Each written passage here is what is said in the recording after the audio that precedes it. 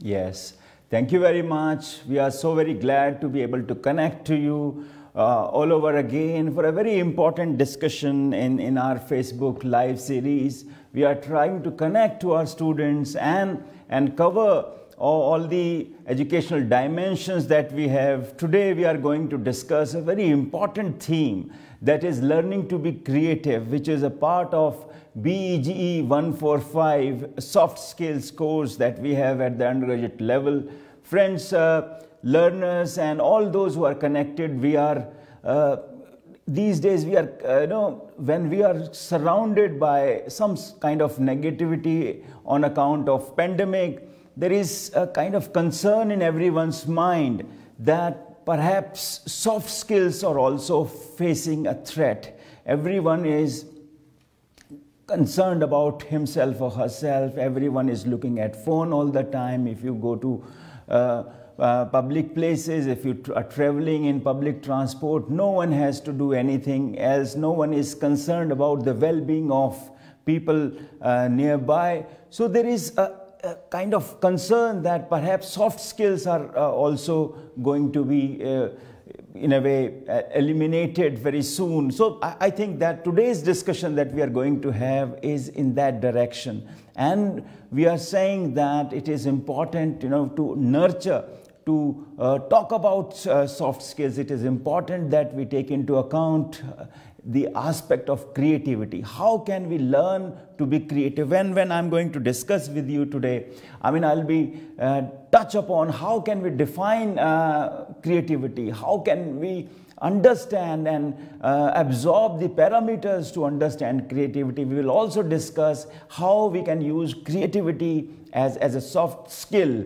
We are also going to elaborate on how to measure creativity, how to learn creativity. We'll also discuss ways and means as far as application of creativity is concerned. I'll also talk about how we can some tips as to on a day-to-day basis how we can talk about the creativity part and the soft skills part. Friends, it is when we understand, when we think about what is the purpose of education, why do we spend so much time in acquiring knowledge and all the degrees that you are studying. I think it is basically about discovering our most creative self.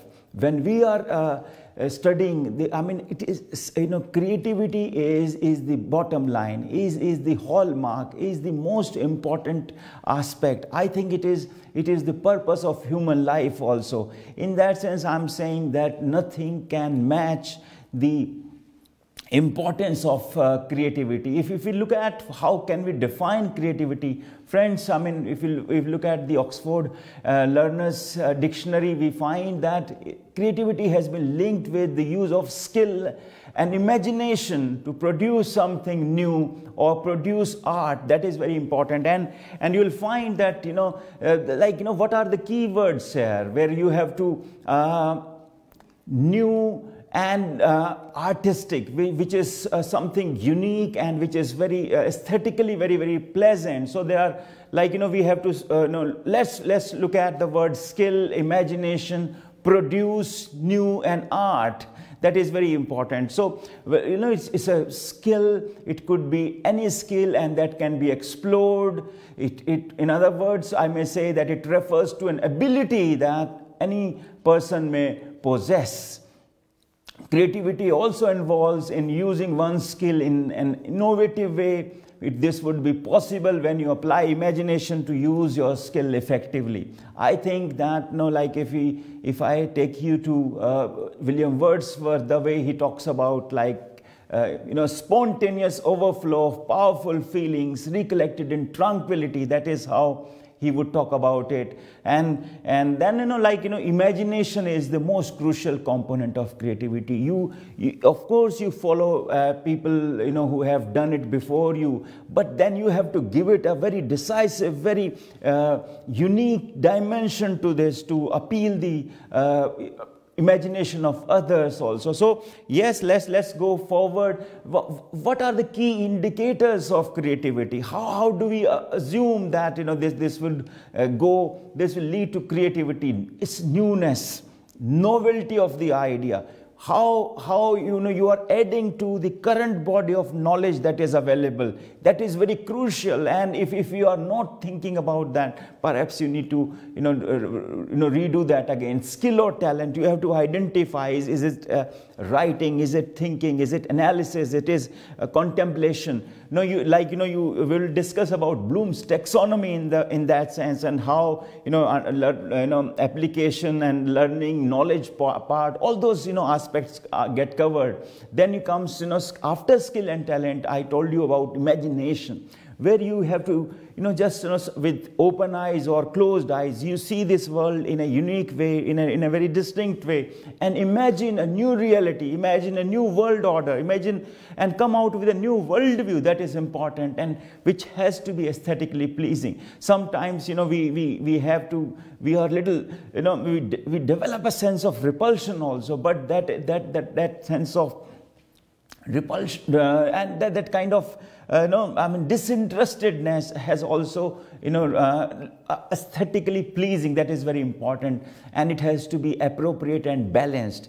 You see, whatever you think, whatever far-fetched imagination, or like your flight of imagination, it has to be balanced, it has to be logical. We discuss at other levels of the course about 7 C's of communication. I think that has to be like completeness, credibility, and clarity. All those aspects have to be brought in so that we can understand the aspect of appropriateness and then balanced approach. We are also like, we need to, when we are discussing about creativity, thinking out of the box.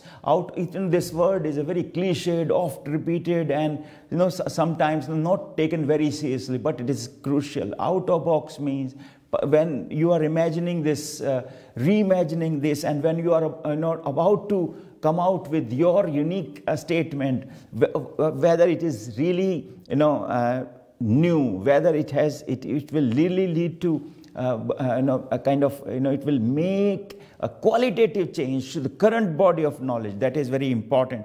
So yes, I was we were discussing as to how do we define creativity. You see, if you look at psychologists, they view creativity in a slightly different manner. Their emphasis is more on thinking differently so that it helps in problem solving. Friends, you see, creativity is not about your self-enhancement and aggrandizement. It is about making this world better, kind of taking it to a next level where you are enabling everyone else to utilize this global place in a better way. That is important. So, the problem solving, if whatever you are doing, if you are writing, if you are into singing or any other artistic purpose or any other scientific discipline even, that has to be in a way problem solving. Creativity can also be defined as the tendency to generate or recognize ideas, alternatives, and possibilities. This is also like, after what you have studied, after you have taken into consideration what has been thought about, what has been created, and what has been given to you by your predecessors, then how can you put that in perspective and find a way forward? Generate and recognize ideas. So you put, you'll find all positive and negative ideas, the way you can merge those together, the way you can set up a sense of equilibrium there, and then you can find a way forward. That is important. This is also important that when we are talking about problem solving, we are talking about recognizing ideas and exploring new possibilities. It is also important that there is a stress on communicating with others. You see, people give us ideas, when we are part of a larger scheme of things, then, we come across, newer issues, problems, challenges, and then we discover ways how shall we overcome that. So that is very important, and communicating with others and entertaining ourselves. This is very important, friends. Like, I told you that, like, how, it's a skill, it's about imagination, it's about like what are the characters traits and learning habits. I think this is very important, and I would say that resilience comes first. What is resilience here? An ability to tolerate uncertainty and persevere at a task to overcome obstacles. Everyone is saying that we are living in VUCA times. VUCA is like where things are volatile, uncertain. We cannot, make out as to what will be the order next day. Volatile, uncertain, and ambiguous also. So VUCA, like, I think it is about that where we become resilient. We refuse to give up. We don't say that, we don't say no. We accept our failures. We accept our challenges, and that never say die attitude is our mantra, is our way of functioning, is a part of our attitude that is central. So after resilience, after a never say die attitude, after, always on your mission, that is very important. So not being afraid to make or learn from mistakes, that is very important. You see, it's about effort.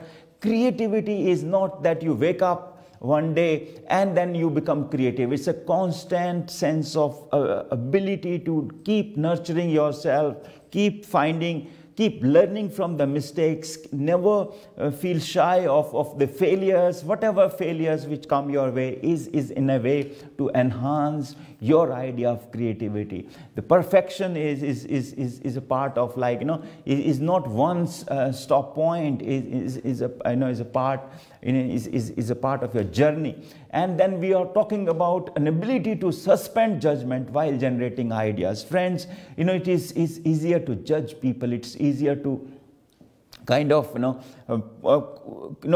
arrive at conclusions very soon. That is not how it should be.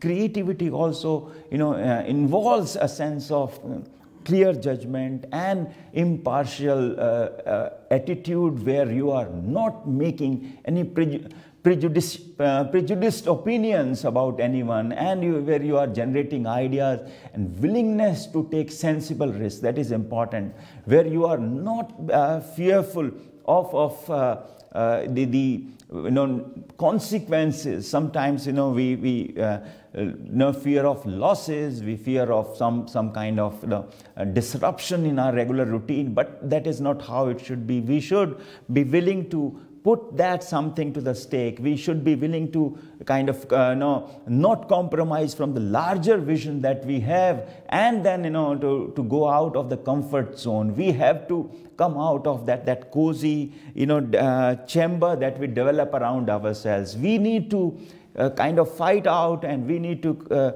overcome our comfort zone to be able to come up of that new creative self that we are talking about, imaginative self, and then something which will solve problem for not only at the micro level but at the macro level also. That is important. So what we are discussing here, that key factors, that this is something that thinking out of the box is something that we discussed already, where you are about originality, where you are talking about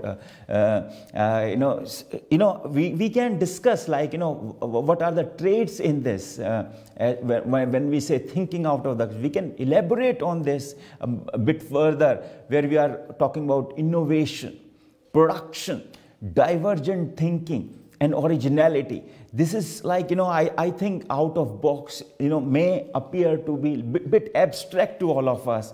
And like where we are, innovation, where you develop a new premise, where you develop a new order, like whatever is there, existing previously. So production is like, you understand what are the four production of what are the 4 factors of production, which involves, like in economics we study land, labor, capital and entrepreneur. You have to put together, and that there is a sense of entrepreneurial self is involved. So it's not about just visualizing and putting things in at the mental level. No, it's about production. It's about putting your hands in the mud, putting your whole self into the perspective, and then creating something. And when we are talking about divergent thinking, it's about putting all available worldviews in a perspective, taking into account some alternatives, those who are opposing you, those who are kind of countering you with alternative opinions. They are trying to help you, like what Kabir used to say, nindak nire rakhiye angan kuti chhawaye. That is very important, that we assimilate people. We when we are saying that I mean, in our group behavior, in our team behavior, when we listen to each other, when we listen to even unspoken words, even when we read between the lines, that is how it helps us. And divergent thinking, where sometimes you just come out of the usual way that you normally think, and then you think from, like you step into someone else's shoes. You know that is difficult to step into someone else's shoes, but that is required to become a true leader, to come out with a creative self. Divergent views, divergent ideas, alternative opinions, multiple perspectives that will pave our way, that will create a smoother way for us in our endeavor to make our creativity count. That is very important. As far as originality is concerned, originality some people say that it's a myth, or if whatever, like 20 centuries which have gone by, everything has been done. How can we come out with originality? I think this is important, that we each one of us is a person who can bring about something new, something creative, something imaginative. So it's though abstract, I would say that we should still try and continue in that direction to achieve something original.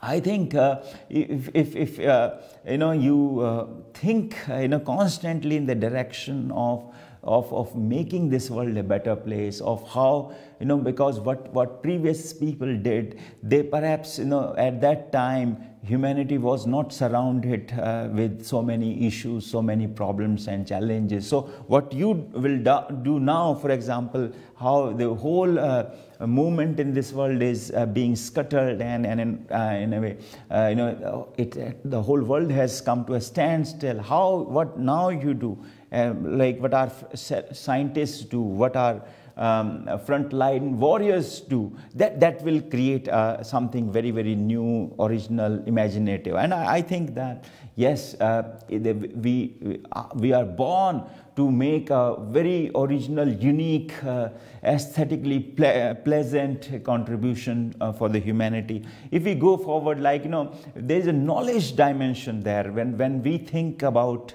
creativity, when we discuss about the idea, I think there's a factual knowledge aspect where we put into perspective the basic elements that students must know to become acquainted with a discipline or solve problems in it. Like it is about whatever the body of knowledge that is available. We simply cannot overlook and discount whatever other people have done. So in that thing, we have to take into account factual knowledge domain dimension. After that, we have a conceptual knowledge dimension, which is about interrelationship among the basic elements within a larger structure that enable them to function together. So yes, that knowledge dimension where we keep into account the statistics part, factual, which remains static, which remains it's a matter of and then comes the conceptual knowledge, which is like principles and disciplinary designs. and relationship where you put together the basic elements in a larger structure. So while following creativity, it is important that we keep in perspective the knowledge dimension also in this. When we are talking about factual and then conceptual, it is important that we look at the procedural also, how to do something. In our checklist, we can kind of demarcate as to how to do something, methods of inquiry, criteria for using skills, algorithms, techniques, methods. In the times of artificial intelligence, I mean, these things have begun to matter even more. So we will take into account like algorithms, techniques, and methods which go into the procedural part. How, like, this is like how it will be done. What will be the procedure? And then, on the top of it, you find a metacognitive knowledge, where you have knowledge of cognition in general, as well as awareness and knowledge of one's own. So this is very important that you at the level of micro and macro analysis, where you have concept and procedure before you, and then you have your individual and the larger picture before you. Then if we begin to think about in that direction, that will count very much. So, and then like we will try and like some this chapter with some ways of thinking creatively. What are the ways? I mean, I would suggest that we need to brainstorm ideas on one topic onto a larger piece of paper. Don't edit, like just put in whatever there in your mind, just like write it down, and as soon as they come into, don't delay whatever, like if you see some on a street, on a red light, if you see someone begging, you do not feel shaken? Do you not feel disturbed? Do you not kind of look at it in a different way, and do you not feel like making a change to the kind of scarcity that people are facing? What does hit your mind? Would you just note that? Do you think of some solution at that time?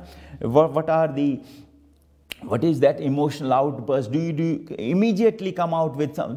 I would suggest that you write it down, brainstorming, thinking aloud, just putting in perspective, allowing yourself to play with an idea while you go for a walk. Like I'm saying that, constant thinking, allowing your mind to absorb and react to the situation, that is very central.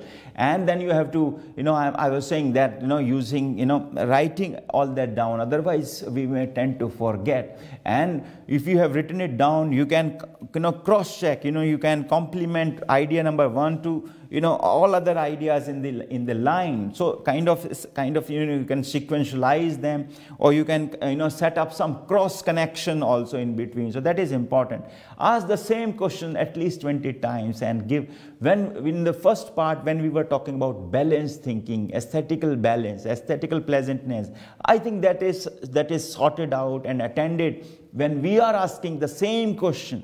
When we come across a problem, do we think that the problem that we have come up with is the most effective, have we come up with the most effective solution? If we ask that question time and again, constantly, with a sense of relentless and resilience, I think then we will be able to come up with alternative solutions, different solutions which will be appreciated by others.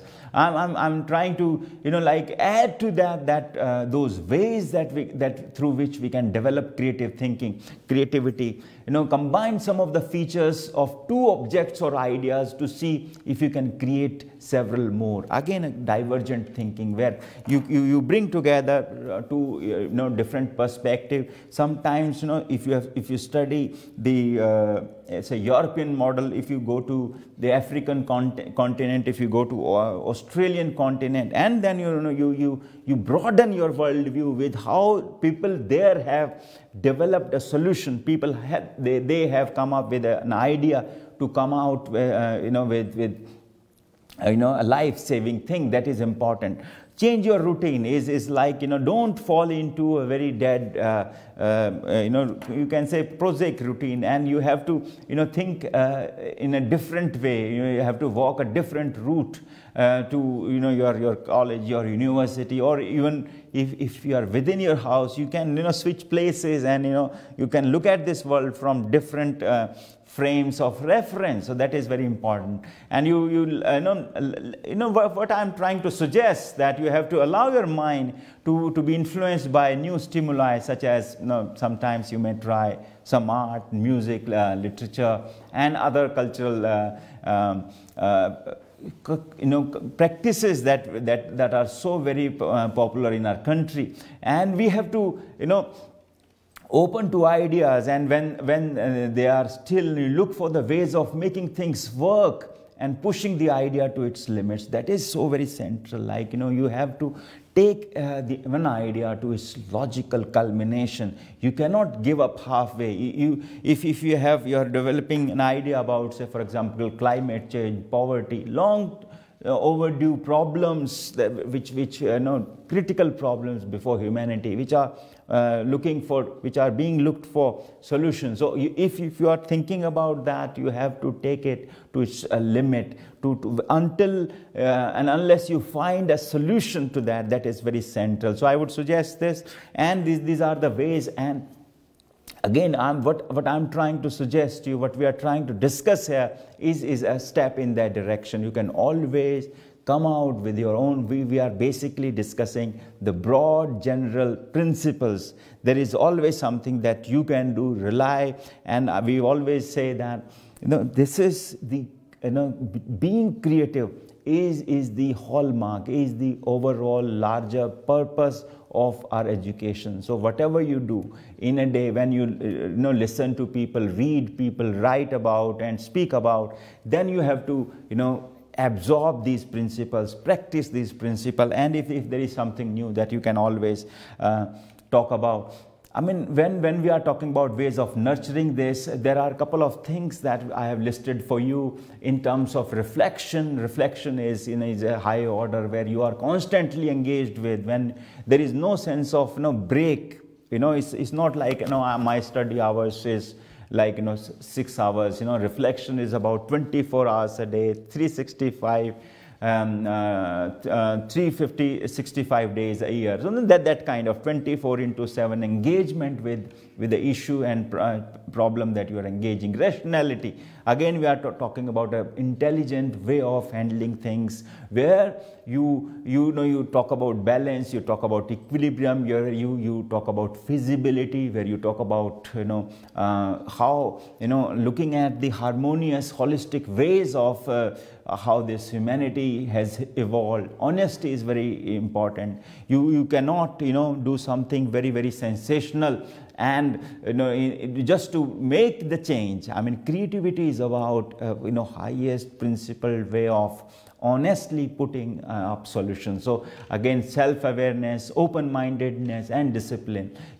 I'm sure you are observing these, and we are discussing this in a very important way, detailed manner in our course material. You would be trying to study that even more during the course of this. That will help you. Again, there is no shortcut to success. Discipline will ensure that you are able to achieve all your goals, your destinations, and open-mindedness. I have told you that an intellectual, an original person, a creative person has to be public-minded, has to listen to people. If you, like, India is a microcosm of the whole world. If you go around, if you go, like, say, northeast, if you go to south, if you go to west, you'll find that different people have different unique ways of imagining this world. You put that in a manner that you are able to present a more practical, more unique idea about solving the most enduring problems before us. So I think this is how we can understand creativity. This is how we have discussed some ways, some challenges in our way and this course that we are discussing at the undergraduate level, BEGE 145 soft skills, I think you continue studying this even more. If there is any problem, we will discuss with you. There are, like, some useful tips. If if there is something you want to do, just do it. In case of a block, take a break. Emotions do bring solutions. Don't just be like just about facts and figures. Improve your note taking, keep writing, and there's the best time for everything. Have other people to evaluate your ideas. This kind of asking your peers, your classmates, your colleagues, your people in the neighborhood. Develop a dialogic discussion framework where you can come up with. So again, I'm saying that you may discuss this, and I would thank you for your this constant presence and your attention. We will come back with a similar program very soon, and in the meantime you keep studying the material that we have shared with you. I wish all the best and all the success and a creative best in your life. Thank you very much.